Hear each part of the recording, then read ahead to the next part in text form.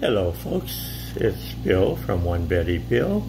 I want to explain to you how easy it is to use the new CVS Health portable pulse oximeter, which measures your oxygen level in your blood, and it also does the pulse rate.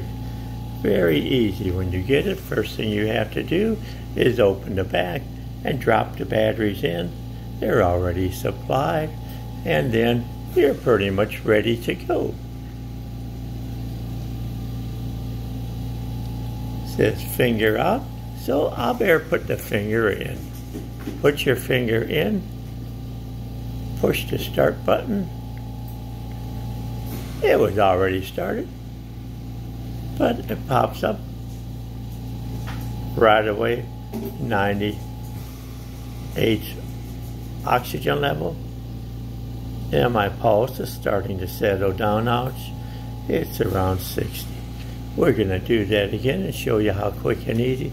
It says finger out, so you just squeeze it, put the finger in,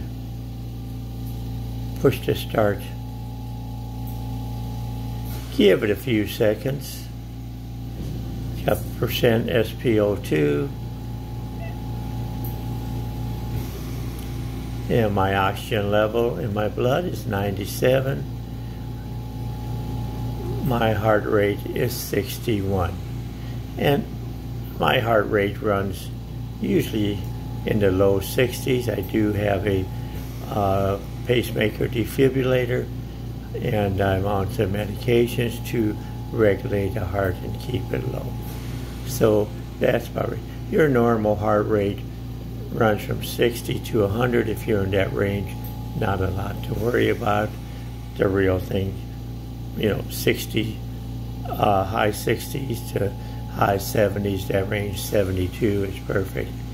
So that's good.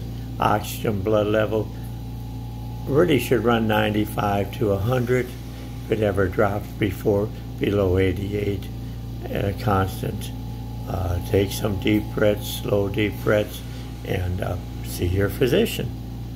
Again, thanks, and you all have a great, healthy day.